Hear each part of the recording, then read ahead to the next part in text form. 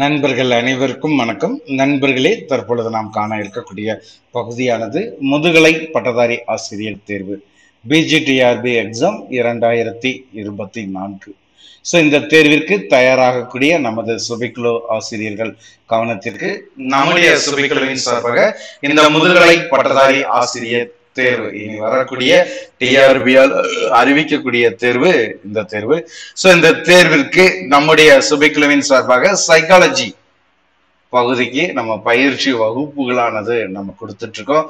அதன் அடிப்படையில் யூனிட் 1 வந்து பாத்தீங்கன்னா இதுவரைக்கும் 4 பயிற்சி வகுப்புகள் 4 தலைப்புகளாக அதை பிரிச்சு நம்ம பயிற்சி வகுப்பு கொடுத்திருக்கோம்.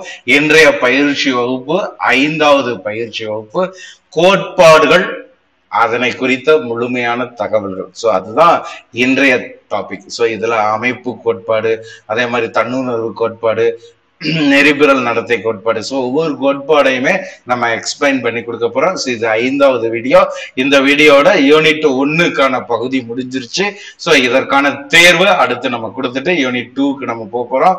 யூனிட் 1க்கு வேற எதுவும் சந்தேகங்கள் இருந்தா நீங்க நிவர்த்தி செஞ்சுக்கோங்க. இதை விட்டு தகவல் வெளியில் செல்வதற்கு வாய்ப்பு இல்லை. அனைத்து தகவலையுமே தொகுத்து இங்க நம்ம பயிற்சியாக கொடுக்கிறோம். சைக்காலஜியை பொறுத்த வரைக்கும் நம்முடைய சுபிக்குழுவின் சார்பாக சைக்காலஜி பிளஸ் எஜுகேஷன், இது ரெண்டையுமே கவர் பண்ணி நம்ம நினைச்சிருக்கோம். ஸ்டடி மெட்டீரியல் ஆனது தயார் பண்ணி ப்ரொவைட் பண்றோம். இந்த ஸ்டடி மெட்டீரியல் இது வந்து பயன்படுத்தினாலே உங்களுக்கு போதும். இது போக 5000 கொஸ்டின் அண்ட் ஆன்சர் சைக்காலஜிக்கு நம்ம ப்ரொவைட் பண்றோம். அப்ப கொஸ்டின் பேங்க், ஸ்டடி மெட்டீரியல் நம்ம கொடுக்குறோம். இது போக education, GK, Tamil eligibility test, எல்லாத்துக்குமே நம்ம ஸ்டடி மெட்டீரியல் பிளஸ் கொஸ்டின் பேங்கோட நம்ம ப்ரொவைட் பண்ணிட்டு இருக்கோம். இந்த தகவல் ஒவ்வொரு ஆசிரியருக்கும் பயனுள்ளதாக இருக்கும். தேவைங்கிற பட்சத்துல நீங்க பயன்படுத்திக்கலாம். இல்ல நம்ம கொடுக்கக்கூடிய பயிற்சி வகுப்பை முழுமையாக நீங்க பயன்படுத்தினாலே போறோம். இதுல வேற எதுவுமே நீங்க ஃபாலோ பண்ண வேண்டியதுல பயிற்சி வகுப்பை குறிப்பெடுத்து பயன்படுத்திக்கலாம். முதல் கோட்பாடு அமைப்பியல் கோட்பாடு. மனதின் அமைப்பு பற்றி படித்தல், மனதினுடைய அமைப்பை பற்றி படிக்கக்கூடிய கோட்பாடு அமைப்பியல் கோட்பாடு. Structure and study of mind, மனதின் அமைப்பை பற்றி படிக்கக்கூடியது என்னன்னா அமைப்பியல் கோட்பாடு. அகநோக்கு மூலம் அமைப்பியல் கோட்பாட்டை கண்டறியலாம். அமைப்பியல் கோட்பாட்டை கண்டறிய சிறந்த முறை எது, உளவியல் முறை எதுன்னு கேட்டாங்கன்னா அகநோக்கு முறை. இந்த கோட்பாடுனா அமைப்பியல் கோட்பாடு. இதை உருவாக்கியவர்கள் இபி டிச்னர். இவருடைய காலம் 1867 முதல் 1927, பிரிட்டிஷை சார்ந்தவர். அதே மாதிரி வில்ஹம் வூண்ட், இவருடைய காலம் 1832 முதல் 1920, ஜெர்மன் நாட்டை சேர்ந்தவர். அப்ப ஜெர்மன் நாட்டை சேர்ந்த வில்ஹம் வூண்ட், அதே மாதிரி பிரிட்டிஷ் சேர்ந்த இபி டிச்னர், இவர்கள் தான் அமைப்பியல் கோட்பாட்டை உருவாக்கியவர்கள்.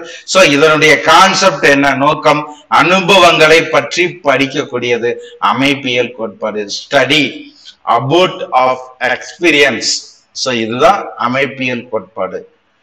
இரண்டாவது கோட்பாடு செயலமைவு கொள்கை. செயலமைவு கொள்கையை வலியுறுத்தியவர்கள் யாரு கேட்கலாம். செயலமைவு கொள்கையை வலியுறுத்தியவர் வில்லியம் ஜோன்ஸ். 1842 முதல் 1910 இவருடைய காலம். செயலமைவு கொள்கையை வலியுறுத்தியவர் வில்லியம் ஜோன்ஸ். அமெரிக்க உளவியலின் தந்தை என்று அழைக்கப்படக்கூடியவர் இவர். ஃபங்க்ஷனல் ஸ்கூல் ஆஃப் சைக்காலஜி, பள்ளி உளவியலின் செயல்பாடுதான் இந்த செயலமைவு கொள்கையினுடைய நோக்கம். இந்த செயலமைவு கொள்கையாளர்கள் எந்த நூற்றாண்டை சார்ந்தவர்கள்? 19, 20ஆம் நூற்றாண்டை சார்ந்தவர்கள் செயலமைவு கொள்கையாளர்கள். இவர்கள் யார் யாரு? ஜான் டூயி, அவருடைய காலம் 1859 முதல் 1952. ஜேம்ஸ் ரோலண்ட் ஏஞ்சல் 1869 முதல் 1949. ஜே.எம். கேட்டல், எட்வர்ட் எல் டார்ன்டைக், ஆர்.எஸ். உட்வர்த். ஒவ்வொருடைய காலமும் இங்க கொடுத்திருக்கோம். இவர்கள் எல்லாருமே செயலமைவு கொள்கையாளர்கள். நூற்றாண்டுன்னு கேட்டாங்கன்னா 19, 20ஆம் நூற்றாண்டு. பள்ளி உளவியலின் செயல்பாடு, ஃபங்க்ஷனல் ஸ்கூல் ஆஃப் சைக்காலஜி தான் செயலமைவு கொள்கையினுடைய அடிப்படை. அடுத்த கொள்கை நடத்தையியல், பிஹேவியர்ஸ் நீச்சம். அமைப்பியல் மற்றும் செயல் அமைவு. முதல்ல பார்த்தது அமைப்பியல் கோட்பாடு, இரண்டாவது செயல் அமைவுக்கான கொள்கை. சோ செயல் அமைவு கொள்கை, அதே மாதிரி அமைப்பியல் கோட்பாடு. இதற்கு மாற்றான கொள்கை எதுன்னு கேட்பாங்க. அமைப்பியல் மற்றும் செயலுமைக்கான மாற்றான கொள்கை எதுன்னு கேட்டாங்கன்னா நடத்தையியல் கொள்கை. ஆல்பர்ட் 11 மாத குழந்தை. ஆல்பர்ட் என்பது எலியுடன் பெருத்த ஒலி எழுப்பிய எலியை கண்டு பயம் தோன்றியது. இது நடத்தையியல் கோட்பாட்டினுடைய ஒரு கூற்று. இந்த நடத்தையியல் கோட்பாட்டினை வழங்கியவர் யார்? John B Watson. 1930 John B Watson என்பவரால் இந்த நடத்தையியல் கோட்பாடு வழங்கப்பட்டது. ஒருவரின் நடத்தையை அவர் இருக்கும் சூழலை கட்டுப்படுத்துவதால் மாற்ற முடியும். ஒருவருடைய நடத்தையை அவர் இருக்கும் சூழலை கட்டுப்படுத்துவதால் மாற்ற முடியும் என்று கூறியவர் யாருன்னு கேட்கலாம். பவுலோ ஸ்கின்னர். அதே மாதிரி இந்த வாட்சன் என்பவர் எழுதிய புத்தகம் நடத்தையியலாளர்களின் நோக்கில். வாட்சன் எழுதிய புத்தகம் நடத்தையியலாளர்களின் நோக்கில் உளவியல் என்பது இவர் எழுதிய புத்தகம். சிந்தனை விளைவால் பேசுகிறோம் என்று கூறக்கூடியவர்கள் யார்? சிந்தனையின் விளைவால் பேசுகிறோம் என்று கூறக்கூடியவர்கள் அறிவுசார் கோட்பாட்டினர். சிந்தனை என்பது உள்ளத்தின் செயல் என்பதை மறுத்தவர் வாட்சன். மெயினானது குறிப்பிடுத்துக்கோங்க. சிந்தனை என்பது உள்ளத்தின் செயல் என்பதை மறுத்தவர் வாட்சன். நாக்கின் அசைவினாலேயே பேசுகிறோம் என்று கூறியவர் நடத்தை கோட்பாட்டினர். மரபு கொள்கையை ஏற்றுக்கொள்ளாதவர்கள் நடத்தை கோட்பாட்டினர் அல்லது நடத்தைவாதிகள் என்று அழைக்கப்படக்கூடியவர்கள். சூழ்நிலையே மனிதனை உருவாக்குகிறது என்று கூறியவர். சூழ்நிலை மனிதனை உருவாக்குகிறது நடத்தை கோட்பாட்டினர். சூழ்நிலையே ஒருவரது நடத்தை மாற்றத்திற்கு பெரிதும் காரணம் என்று கூறியவர் பர்னார்ட். இவர் சூழ்நிலைவாதி. மக்களின் இயல்பூக்க கொள்கையினை மறுத்தவர்கள் நடத்தை கோட்பாட்டினர். ஜே.பி. வாட்சனுடைய மிக முக்கிய கூற்று, எந்த குடும்பத்தை சேர்ந்த 1 டஜன் 12 சின்னஞ்சிறு குழந்தைகளிடம் என்னிடம் ஒப்படைத்தாலும் அவர்களில் நீங்கள் குறிப்பிடும் குழந்தையை வக்கீலாகவோ டாக்டராகவோ கலைஞனாகவோ திருடனாகவோ பிச்சைக்காரனாகவோ என்னால் உருவாக்கிட முடியும், உருவாக்கி காட்டிட முடியும் என்று கூறியவர் யாருன்னா ஜே.பி. வாட்சன். நடத்தை கோட்பாட்டிற்கு எதிர்ப்பு தெரிவிக்கக்கூடிய கோட்பாடு எது கேட்கலாம். நடத்தை கோட்பாட்டிற்கு எதிர்ப்பு தெரிவிக்கக்கூடிய கோட்பாடு கெஸ்டால்ட் கோட்பாடு. 1912 வெளியானது கெஸ்டால்ட் கோட்பாடு. இந்த நடத்தை கோட்பாட்டினை ஆதரிப்பவர்கள் யார்? ஜே.பி. Watson, Tolman. இதுல டோல்மன் என்பவர் நோக்கத்துடன் நடத்தையியல் கோட்பாடு என்பதை வெளியிட்டவர்.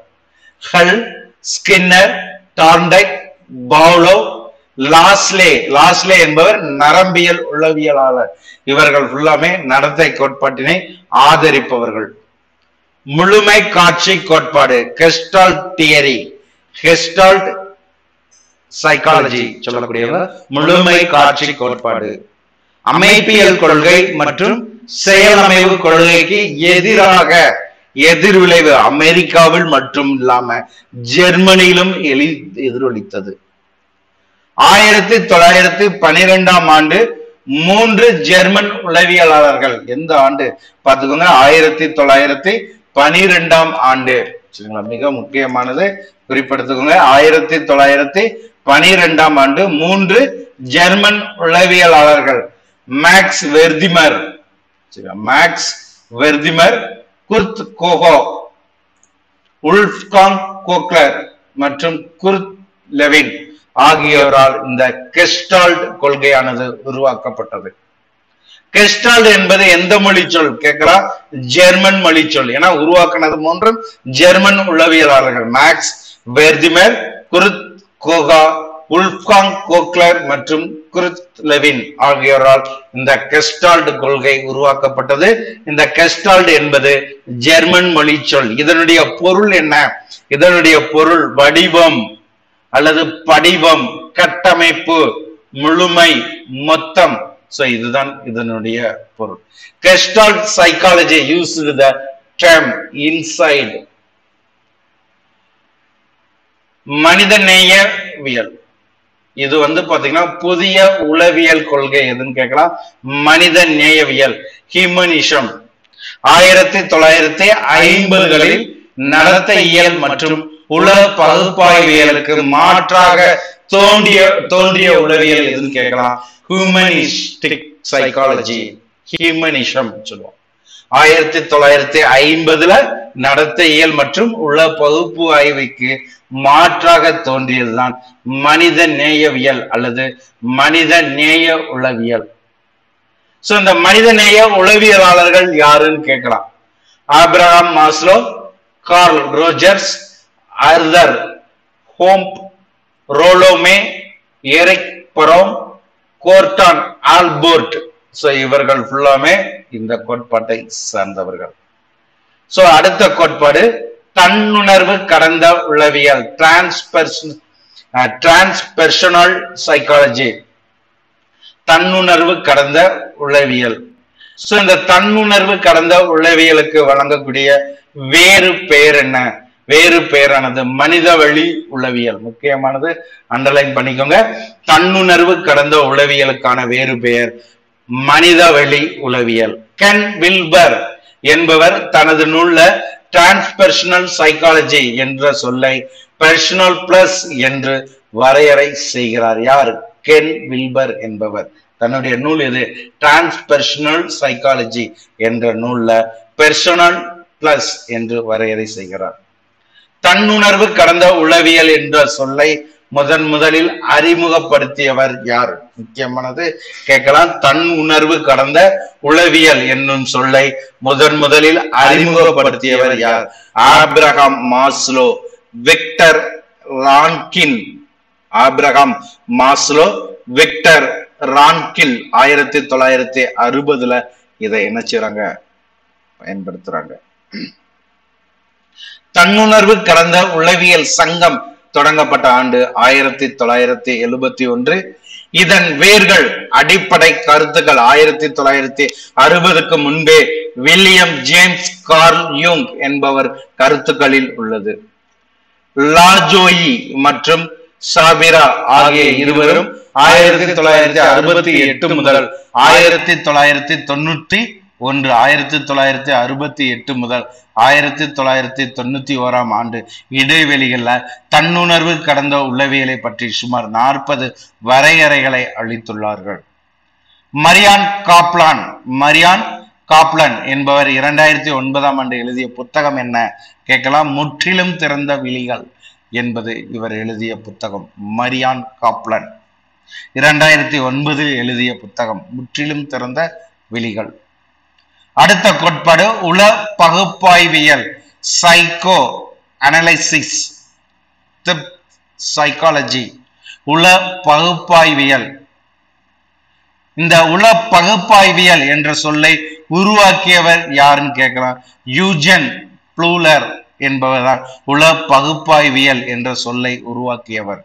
உள பகுப்பாய்வு கோட்பாட்டை உருவாக்கியவர் யார்? Sigmund Freud, Austria. Sigmund Freud நரம்பியல் மருத்துவர். இந்த சிக்மண்ட் ஃப்ராய்டு என்பவர் யார்? நரம்பியல் மருத்துவர். உள பகுப்பாய்வு கோட்பாட்டை உருவாக்கியவர். உள பகுப்பாய்வியல் என்ற சொல்லை உருவாக்கியவர் யூஜன் ப்ளூலர். 1902, முக்கியமானது 1902 உள பகுப்பாய்வு சங்கம் உருவாக்கப்பட்டது.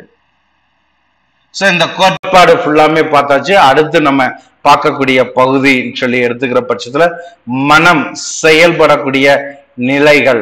மனம் 3 நிலைகளில் செயல்படுகிறது. மனம் செயல்படக்கூடிய நிலைகள் எத்தனைன்னு கேட்டா 3. 1 நனவு நிலை, கான்சியஸ் லெவல். 2 துணை நனவு நிலை அல்லது இடைமன நிலை, சப்கான்சியஸ் லெவல். சரியா? 3வது நனவிழி நிலை, அன்கான்சியஸ் லெவல். சரியா? அப்ப மனம் செயல்படக்கூடிய முறைகள் எத்தனை, நிலைகள் எத்தனைனா 3 நிலைகள். இதுல நனவு நிலை என்பது என்ன? மனதின் 3 பகுதிகள்ல மிகச் சிறிய பகுதி, உடனே உணரக்கூடிய பகுதி நனவு நிலை. துணை நனவு நிலை என்பது தேவைப்படும் பொழுது நனவு நிலைக்கு உயர்த்தி உணர முடியும்.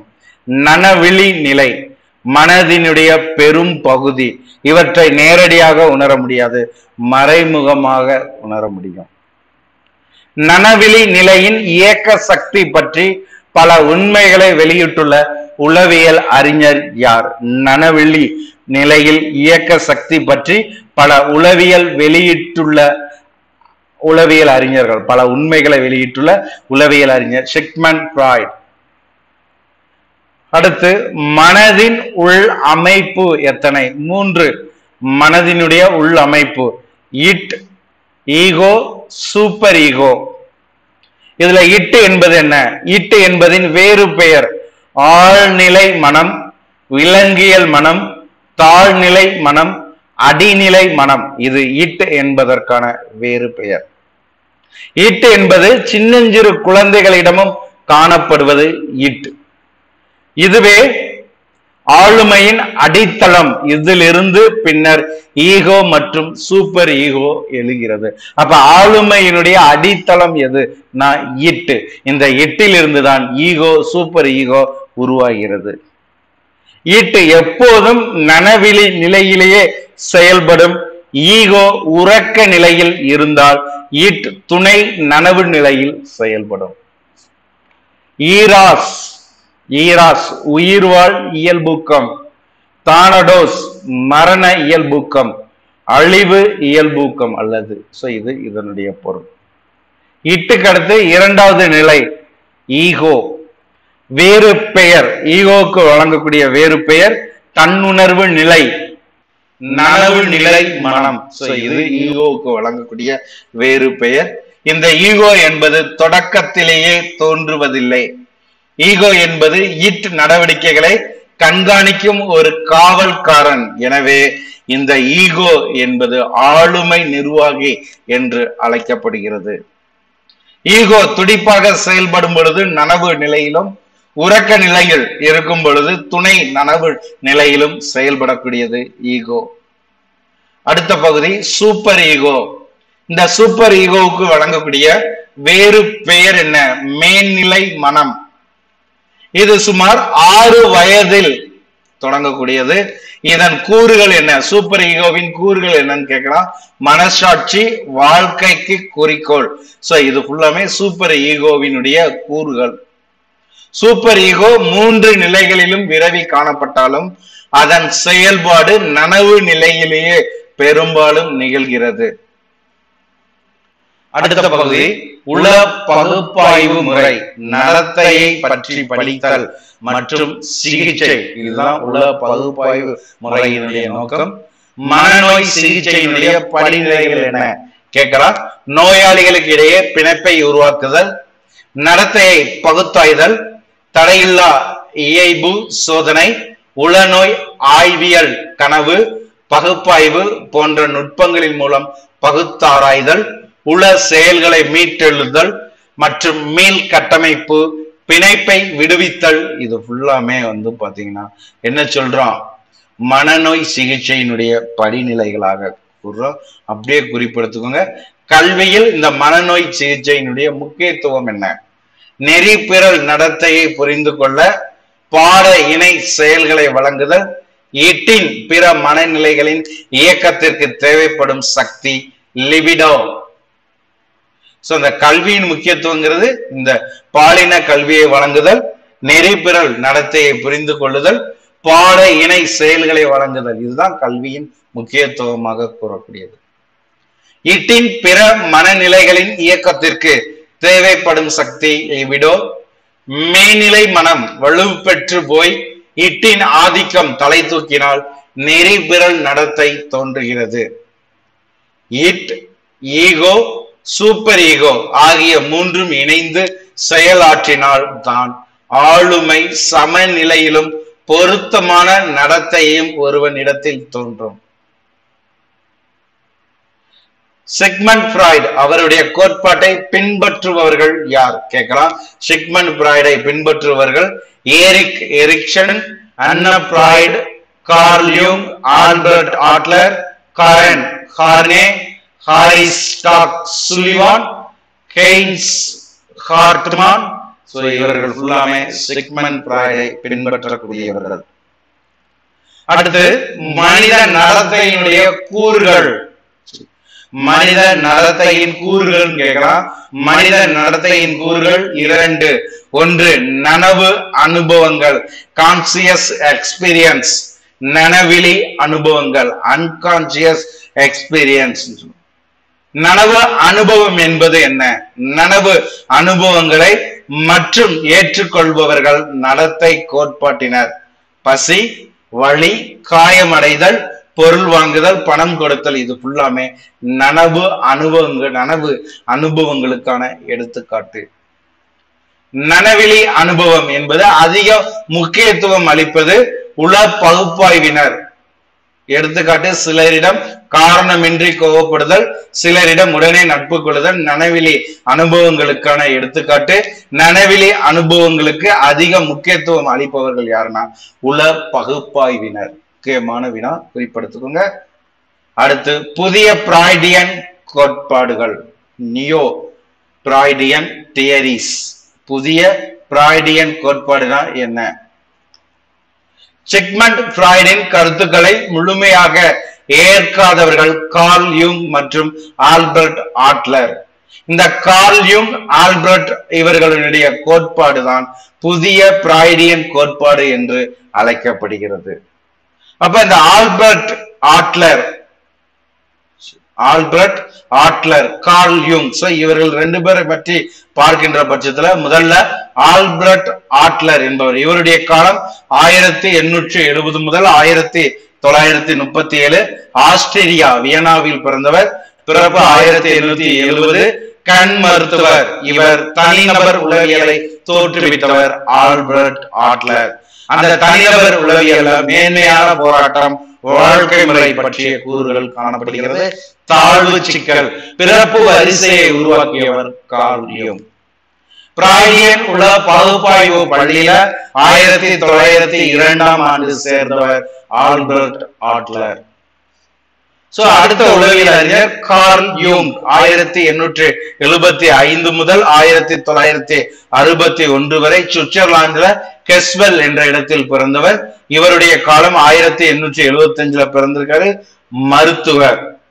ஆல்பர்ட் ஆட்லர் தனிநபர் உளவியலை தோற்றுவித்தவர். பகுப்பாய்வு உளவியலை தோற்றுவித்தவர் கார்ல் யூங். மனிதரை அகமுகன் புறமுகன் என்று பிரித்தவர் கார்ல் யூங். ஃப்ராய்ட் மனித ஆளுமை வளர்ச்சிக்கு காரணமான இளம் பருவ அனுபவங்களை குறிப்பிடுகிறார். யூங் என்பவர் மனித ஆளுமை வளர்ச்சிக்கு தற்போதைய அனுபவங்களுக்கே முதலிடம் தருகிறார். இது போல முக்கியமான தியரி, அப்படியே குறிப்பிடுத்துக்கோங்க. உளவியல் சிகிச்சை, சொற்கள் தொடர்பு சோதனை. ஆட்லர் ஆளுமை வளர்ச்சிக்கு 4 வகையான வாழ்க்கை முறைகளை குறிப்பிடுகிறார். ஆளுமை வளர்ச்சிக்கு 4 வகையான வாழ்க்கை முறைகளை குறிப்பிடுவது யாருன்னு கேட்கலாம், ஆட்லர். அந்த 4 வகை என்ன? ஒன்று ஆளும் வகை, போய் வருதல் வகை, தப்பித்தல் வகை, போராடும் வகை என்று 4 வகையான வாழ்க்கை முறைகளை குறிப்பிடுபவர் ஆட்லர். ஆட்லர் கொள்கையின் மூலம் உருவானது என்ன? ஆட்லரின் கொள்கை மூலம் உருவானது குழந்தை மைய கல்வி, தனிநபர் கற்பித்தல் முறை. தனிநபர் கற்பித்தல் முறை, குழந்தை மைய கல்வி என்பது ஆட்லர் கொள்கையின் மூலம் உருவானது. முக்கியமான பாயிண்ட். சிக்மண்ட் ஃப்ராய்டு ஆட்லரை எவ்வாறு அழைத்தார்? முடிசூடிய இளவரசன், அன்பு மகன் என்று அழைத்தார்.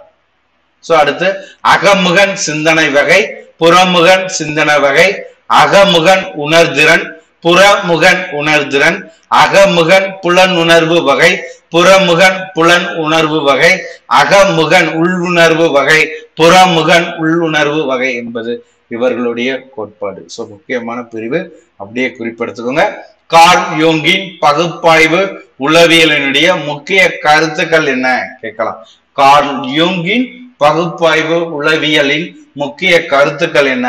ஆன்மாவின் அமைப்பு, சுய இயல்பாக்கம், லிபிடோ மற்றும் ஆளுமை வளர்ச்சி, கனவுகள், நியூரோசிஸ், கார்ல் யூங்கின் சைக்கோதெரபி. இது ஃபுல்லாமே கார்ல் யூங்கின் பகுப்பாய்வு உளவியலின் முக்கிய கருத்துக்கள். அடுத்த அறிவுசார் உளவியல். இந்த கோட்பாட்டிற்குரியவர் Edward Tolman, Kurt Levin, gene பியாஜே. இவர்கள் 3 பேருமே அறிவுசார் உளவியல் சார்ந்தவர்கள். இதோட முதல் யூனிட் சைக்காலஜியினுடைய தன்மைகள்ங்கிற முதல் யூனிட்டை நம்ம என்ன செய்யறோம், பினிஷ் பண்றோம். மொத்தம் 5 பயிற்சி வகுப்புல நம்ம என்ன செஞ்சுட்டோம், முடிச்சிட்டோம். சரி, ஆசிரியர்கள் இந்த தகவலை முழுமையாக பயன்படுத்திக்கோங்க. இந்த முதல் யூனிட்ல இருந்து மாடல் டெஸ்ட் உங்களுக்கு கொடுத்துருவோம். இந்த டெஸ்ட்டை எழுதி பாருங்க. அது பிறகு 2வது யூனிட்டுக்கான டாபிக் எடுத்து நம்ம பயிற்சியை ஆரம்பிக்கலாம். இது போன்ற பயனுள்ள கல்வி தகவல்களை ஒவ்வொரு நாளும் பெற்றிட சுபி குழுவை முழுமையாக பயன்படுத்திக்கோங்க. இந்த ஃபர்ஸ்ட் யூனிட்ல வேற ஏதேனும் சந்தேகங்கள் இருக்குன்னா குழுவை தொடர்பு கொள்ளுங்கள். நன்றி நண்பர்களே.